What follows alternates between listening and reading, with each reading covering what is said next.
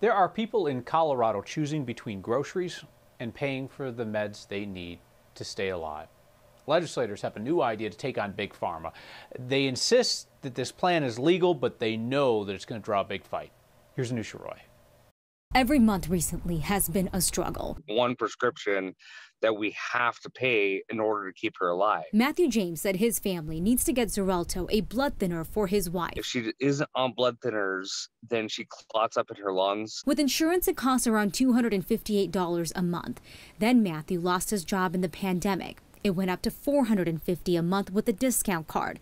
The generic drug doesn't suit his wife, so he says they need to get Xarelto. Decide what groceries we want to do or what other bills we have to pay. His story is shared by so many people in Colorado. The Colorado Consumer Health Initiative estimates 1 out of 3 people in the state are skipping doses, cutting pills, or not filling prescriptions because of the cost, which is why some state lawmakers have proposed setting up a prescription drug affordability review board. We recognize that research and development costs are sometimes part of the equation, but also those are often research projects paid for by the NIH or universities. And if they're found to be unaffordable, this board will be able to set upper payment limits on the price of drugs. And how would the board have the authority to do that? So we've been looking at this, and we feel pretty confident that the approach we're taking meets legal muster on this. There are certain things that fall under interstate commerce. If this feels familiar, it's because lawmakers have tackled this issue before. Biggest efforts, though, that have fallen short have been cost transparency efforts. Pharmaceutical industry has opposed those transparency bills every year that I've been here. Democratic Representative Kennedy said many times those bills have stalled. And as confident as the lawmakers are about their legal grounds this year, they are also ready for a fight. Getting threatened with lawsuits by big corporate interests is nothing new at the legislature.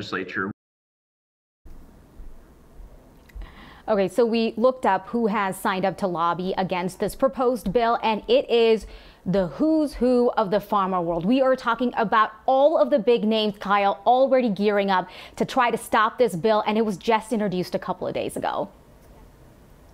And I imagine they'll say, Anusha, if you cap the price of our drugs, we'll pull them out. People won't get them.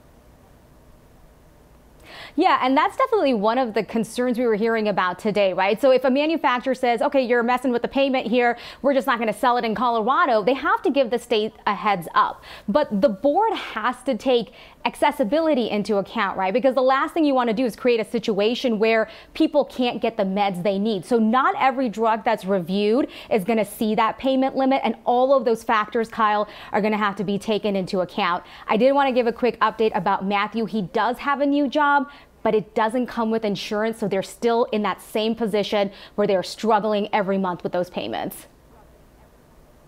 All right, we'll follow this closely. Thank you to Anusha, and kudos to every viewer who spotted the old friend in the background.